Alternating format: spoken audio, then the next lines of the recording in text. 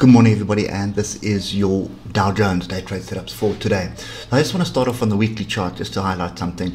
So you can see we had this massive inside bar here a couple of weeks ago where you've been flirting around going sideways and the buyers have been coming in, and now we've been left with an engulfing and a pin bar on the weekly. That is a pretty bullish sign. So what we're looking for is an opportunity to buy into it, and we kind of at a level. You can see there's a previous swing high.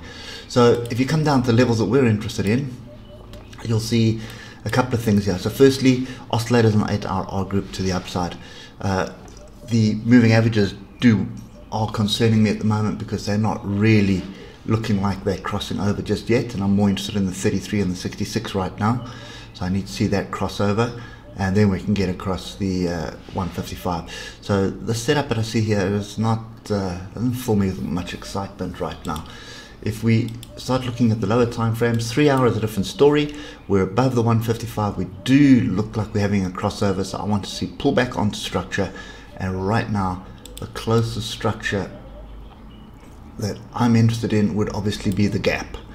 So let's get down to the hour. So remember, these weekly gaps they're more often than not get closed.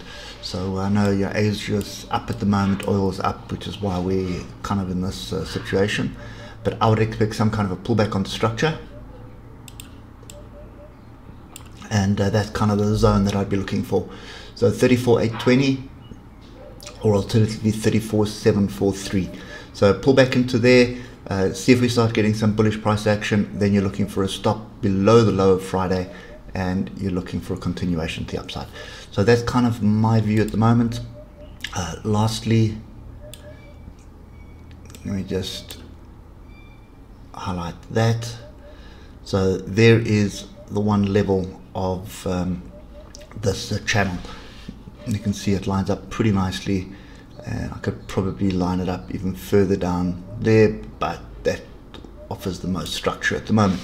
So yeah, you can see pullback onto either one of these lines, depending where in the day we get to it, would test the bottom of this 1 hour channel as well, and that would be an opportunity to buy.